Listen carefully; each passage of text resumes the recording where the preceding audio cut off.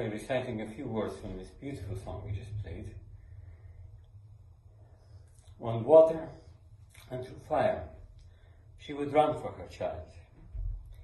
Not to cherish her would be perhaps one of the greatest sins. For how lucky and rich is one to have received the beautiful gift of a wonderful Yiddishe Mame. My terrific pianist is Antonina Gerasimova. On behalf of both of us, we wish my Yiddishe Mame a wonderful 75th birthday. Be happy, be at peace, and stay healthy. We love you!